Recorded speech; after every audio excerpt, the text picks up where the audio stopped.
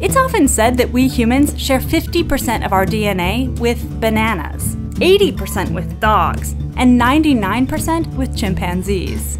Taken literally, those numbers make it sound like we could pluck one cell from a chimp and one from a human, pull out the tangled bundles of DNA known as chromosomes, unroll each one like a scroll, and read off two nearly identical strings of letters. But in reality, the human and chimp scrolls don't sync up so easily.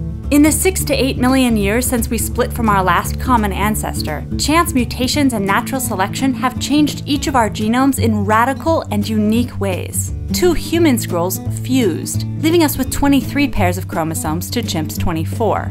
Other large mutations revised huge sections of text, duplicating a chunk of human DNA here, erasing a chunk of chimp DNA there, while throughout the scrolls, tiny mutations swapped one letter for another.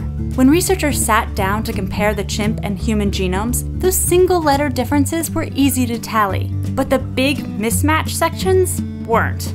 For example, if a genetic paragraph, thousands of letters long, appears twice in a human scroll, but only once in its chimp counterpart, should that second human copy count as thousands of changes, or just one?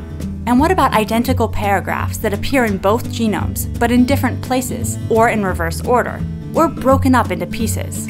Rather than monkey around with these difficult questions, the researchers simply excluded all the large mismatch sections, a whopping 1.3 billion letters in all, and performed a letter-by-letter comparison on the remaining 2.4 billion, which turned out to be 98.77% identical. So, yes, we share 99% of our DNA with chimps if we ignore 18% of their genome and 25% of ours. And there's another problem. Just as a small tweak in a sentence can alter its meaning entirely, or not at all, a few mutations in DNA sometimes produce big changes in a creature's looks or behavior, whereas other times, lots of mutations make very little difference.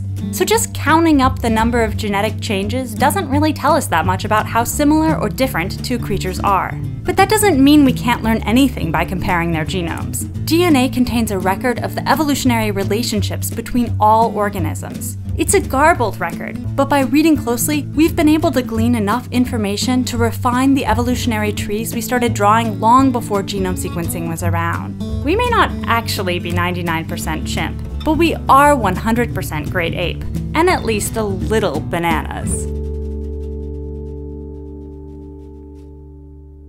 Hi, this is Emily. This episode was brought to you in part by Squarespace, the company that will allow you, even if you have no coding or web design experience whatsoever, to make a website in 2015 that looks and acts like a website from 2015, which is to say, beautiful and functional in your browser and on your smartphone. Go to squarespace.com/MinuteEarth to try Squarespace out for free, no credit card required, and get 10% off your first purchase. Thanks, Squarespace!